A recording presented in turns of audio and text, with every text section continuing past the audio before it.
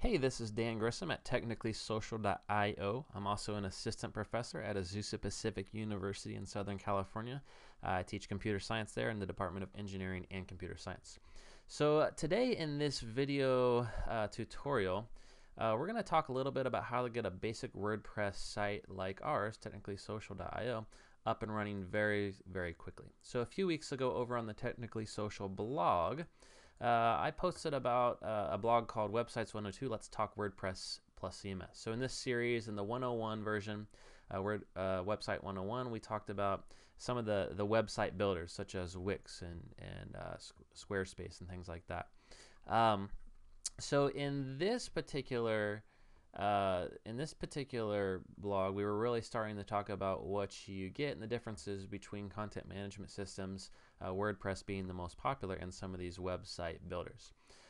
So towards the end, I basically talked about how one of the biggest problems that people run into is they're a little bit afraid about the extra work that goes into creating a WordPress in terms of having to do some of the nuts and bolts behind the scenes technical stuff on your own. So in this tutorial, we're basically going to show you that it's actually not that scary if you know what you're doing, or at least have a good tutorial to walk you through the process. Okay, so hopefully we'll be able to do this in about 4 or 5 minutes, maybe 5 or 6 minutes from where we're starting right now. So the basic steps we're going to go through are down here at the bottom. And essentially what we need to do is we need to purchase a domain name and then also purchase a hosting plan, and then basically kind of connect those together. And I'll kind of walk you through that as we go. And then finally we'll install a WordPress theme such as Divi, which is one of the most popular themes. So we're into about 2 minutes already, so set your timers. Here we go. Okay, so the first thing we need to do is purchase a domain name. Okay, there's a number of places to do that. My personal favorite is Namecheap.com. You can check out some of the others right here, and there's a multitude of others as well. Here's their home page. I'm already logged in just to kind of speed up the process and to kind of get my credentials up and running.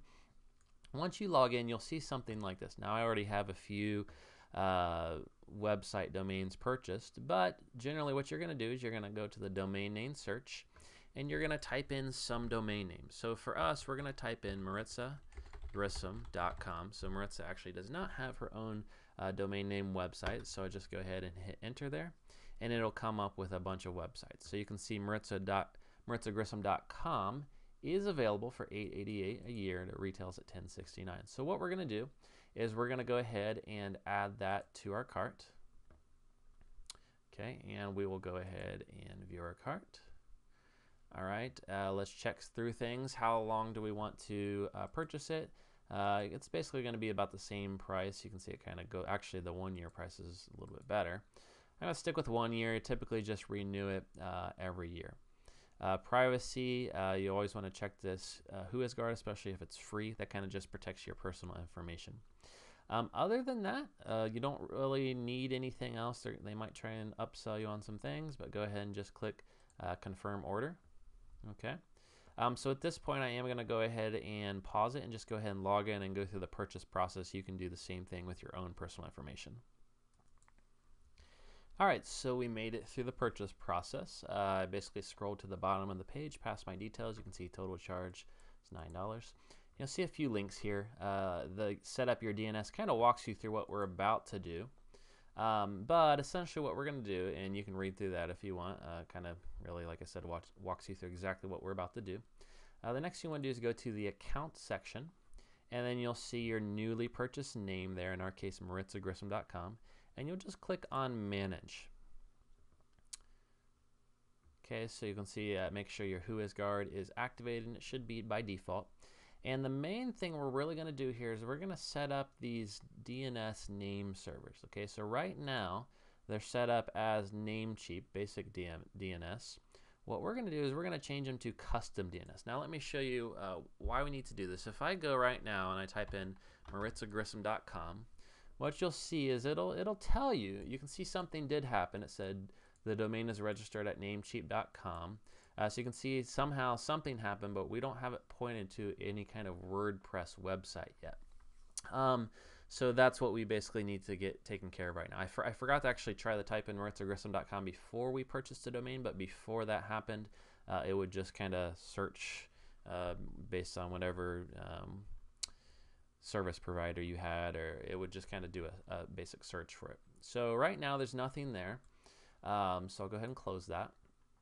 And what we need to do now is we actually need to create a hosting plan. Okay, so the domain name that we purchase right here is essentially what gives us that nice address that we can tell people. But now what we need to do is we need to go purchase some server space where we can actually host our particular website. And hosting just means to put our files up somewhere that they can be accessed. Okay, so what we need to do is go to, so where are we? Kind of backing up. We're now on step 2, purchase a hosting plan. Okay, I'm going to do it from this Siteground, but you can do it from a number of places: Bluehost, GoDaddy, HostGator. Many of these are actually cheaper than the one that I use, but I really like this one. It's performed for me very well. You can kind of get an idea of the different options. Usually when you go to a website like Siteground or even GoDaddy, usually the first cheapest one will just have the capability to do one website. I typically go for the option that allows you to do multiple websites. There's a number of other features, but for this tutorial we won't really dive down into those. Okay, so again, I'm already logged in, so you can go ahead and purchase something like SiteGround. I would recommend the Grow Big. Unless you really do just want one website, then Startup is probably fine for you, and you can upgrade at any time. But like I said, here I'm already logged in. You can see up in the corner. Now again, this is for SiteGround, but most of these are pretty similar once you kind of get inside. So I'm going to jump over to My Accounts, and you'll kind of see some of the sites that I already have on my particular account. You can see technicallysocial.io down there.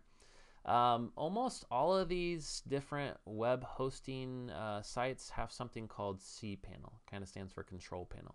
So I'm going to click go to cPanel. So like I said, even though you may have a different hosting site like GoDaddy or something like that, almost all of them, or at least a lot of them, will use this control panel or maybe one other alternative. So what we first need to do is, and this information will be relative in just a few minutes, but what I first need to do is I actually need to create this concept of having Maritza Grissom on my actual hosting page. So what I'm going to do is I'm going to click an add-on domain. Now if you're doing this from scratch and you just created the hosting account, it'll kind of walk you through and allow you to, usually a lot of times they'll even allow you to purchase a domain through your, like as you're purchasing a hosting site. But if you already have something set up, and typically you're going to have to do something like this, add a domain name or an add-on domain. So this is the point where I would say basically MaritzaGrissom.com, whatever I actually purchased. Okay, and beyond that I don't really need to do anything. It kind of sets it up for me. I can generate a password there, so just something kind of crazy. This is just for the back end. This isn't what you're actually going to use to log into your website. So usually just kind of set that up, and then I click add domain. Okay, so now that that's there, you can eventually scroll down and we can see MaritzaGrissom.com. Okay, so this is now a website. If I go to MaritzaGrissom.com, still don't get anything, right? Because I have these two different pieces. I have this domain name that I purchased, MaritzaGrissom.com, and this is kind of the official. When I type in MaritzaGrissom.com, it's coming through this Namecheap platform, so to speak. That's kind of a generalization. It's not technically correct, but for our kind of explanation purposes, it works. And then I have on my SiteGround hosting site, I have something called MaritzaGrissom.com. We basically need to connect them to one another. Okay, so how do I do that? I'm going to go back to my control panel home. Somewhere in your hosting plan, you will see these name servers. Okay, so this is basically the magic number that I need. What I'm going to do is I'm going to copy this name server, and I'm going to go back to my Namecheap. And this is where I select custom DNS, and you can see it gives you name server 1 and name server 2. Okay, so I'm literally just going to copy those two pieces in, and this is what connects, right? So now when I type in MaritzaGrissom.com, what will happen is it'll come through Namecheap, so to speak, and then Namecheap will look and say, well, hey, where is this website? Where does it actually exist out on the internet? Okay, so it'll basically say, hey, it exists at this kind of random place right here. Okay, so I'm going to go ahead and save that. All right, so those are now saved in there.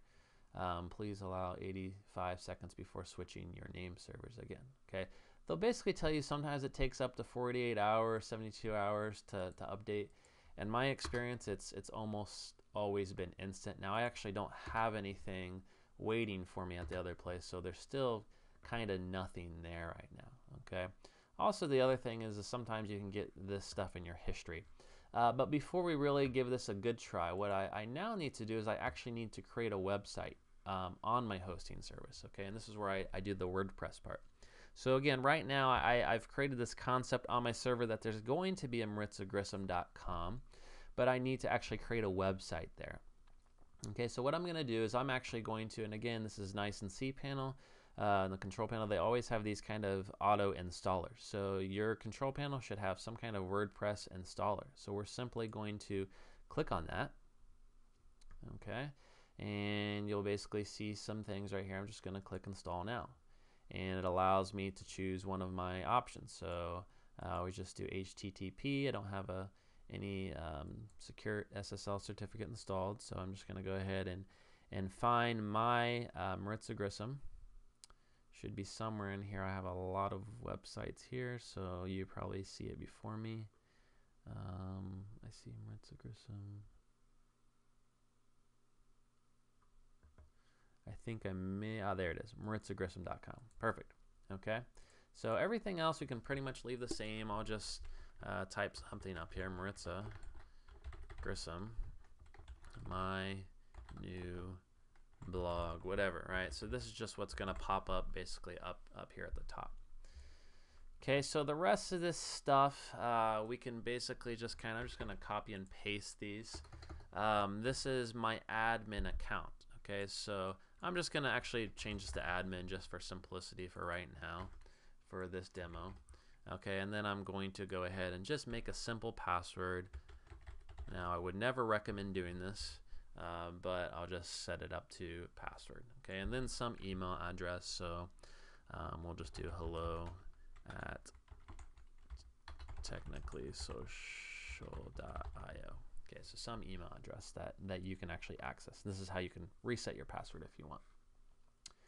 Okay, so beyond that, I can basically just kind of zip through these things. If you know a little bit more, you can kind of mess with this, but we're just going to click install. Oh, it doesn't let me. Okay, so password, let's make it stronger. How about 123? There we go. So password 123 is good enough, apparently. Okay, so it says it may take 3 or 4 minutes. So I'll go ahead and pause this while we finish the install. All right, and we're done. So you can see it kind of gives me the link that I can click on, MaritzaGrissom.com. So I'm going to go ahead and click on that, and we'll see what happens. And it still takes me here. But what I want to do now is I want to actually show you. If I open up a new browser, and let's try typing that same thing in, MaritzaGrissom.com, you actually see the site is up. And I intentionally wanted to show you that. You can see Maritza Grissom, my new blog. Because like I mentioned earlier, this page is kind of in my history right now. So let me actually go ahead and I'll kind of just delete all my history. So nothing's stored in there again. Now I'll try and run this again, and hopefully this time, well, looks like Chrome is a little bit behind the game for right now. So Chrome will have to catch up. I still have something not quite connecting in there, but let's go ahead and actually jump to a new browser, and we can now,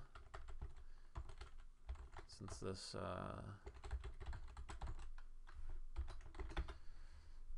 Edge seems to be getting the website. If I want to log in, and the last thing I want to do here, so let's actually kind of go back to where we started. So we just took care of this, connect your domain name to hosting plan server. Okay, so we also did install WordPress on your hosting plan server, and as you saw, it was not that complex. The last thing we want to do is purchase and install a theme to enable drag and drop editing on your website. Okay, so we're going to do that through Elegant Themes. So Elegant Themes is one of the best WordPress builders out there. I've used it for several years and actually have a lifetime membership. Highly recommend it. There's a number of other great plugins that come with it, but the main thing is this Divi plugin.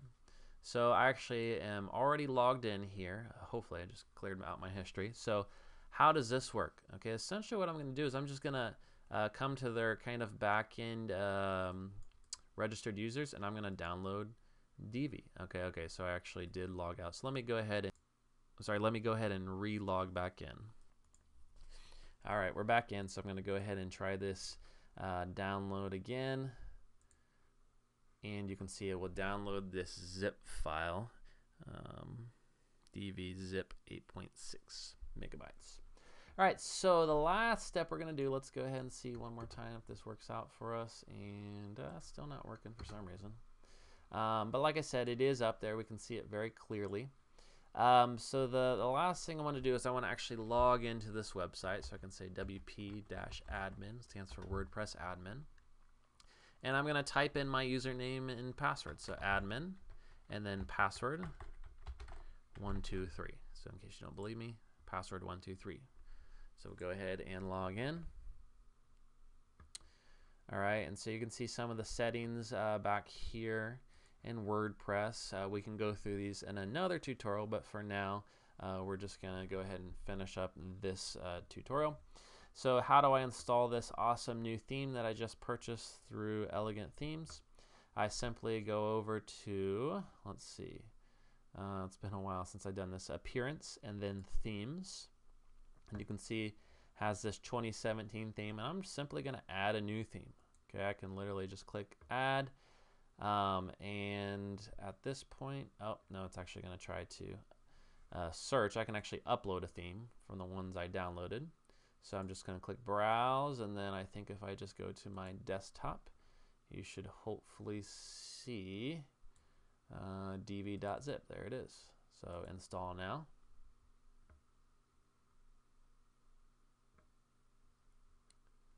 And we will wait just a second. Perfect. So now we just go ahead and activate it. So Divi is now activated. If I go to the theme, so now I can actually click here, and I can go to my home page.